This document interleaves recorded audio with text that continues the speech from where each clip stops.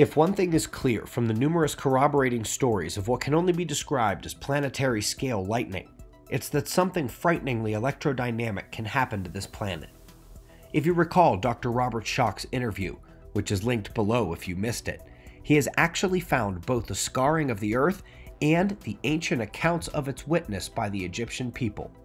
He has found the vitrification in the ground, carved down into the surface, and in what the ancients described as a giant lightning bolt knocking off the back of the Sphinx during a time of great upheaval. He demonstrates how this could have been no ordinary lightning, and a meteor or other vitrification mechanism would have completely destroyed the monuments on the Giza Plateau. So what does this look like, and how severe of a blast are we looking at? What did the ancients actually see, and is there any realistic physical mechanism we can identify to explain it? The answer is yes.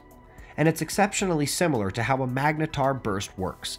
Essentially, so much energy goes through its lowest level L-shell magnetic fields that its pathway directly to ground becomes the least resistant pathway, and they say it literally cracks the surface of the star. Well, Earth is set up magnetically in exactly the same way. We have the poloidal field wrapping around the planet from pole to pole, but also the lower level L-shell fields at those lower latitudes, the lowest of which was the recent examinee of numerous plasma physicists, this video actually becoming somewhat famous about 3 or 4 years ago.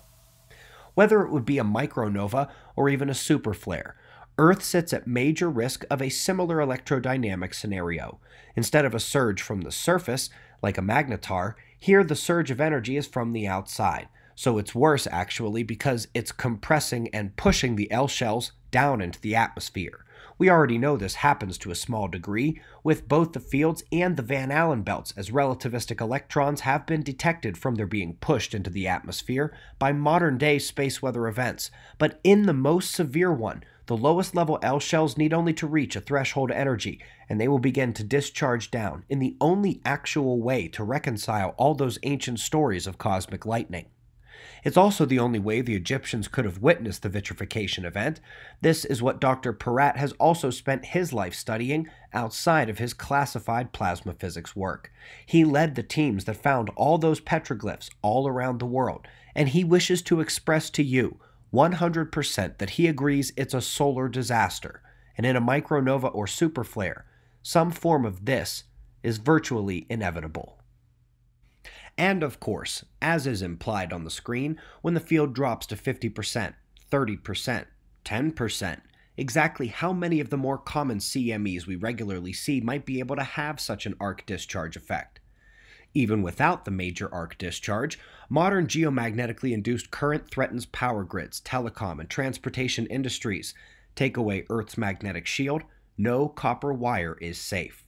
But also, the big blast itself could be the trigger that sets the magnetic reversal of Earth into finality. While it is true that the pattern suggests that at this trend, the magnetic field will reverse if you give it enough time. But with the application of a tremendous electromagnetic injection, the polarization of an entire body can be reversed. It was reconfirmed in a laboratory setting just earlier this year. Right now, the best working theory is that if this galactic current sheet exists, which the mainstream now even believes is part of the large-scale coherent galactic structure, then it will impact our solar system on a regular cycle, just like the sun's current sheet hits Earth every 2 weeks. You see here all the places it crosses the galactic equator. This is not something we're going to be able to avoid. Now, as we enter the sheet as a solar system, the Earth may begin to react magnetically, like we've seen, perhaps not even needing the solar flash as I mentioned, but if we get it, if the sheet affects the sun as well, that's your gigantic electromagnetic injection, one that might not just take its induction to the mantle, but all the way to the core.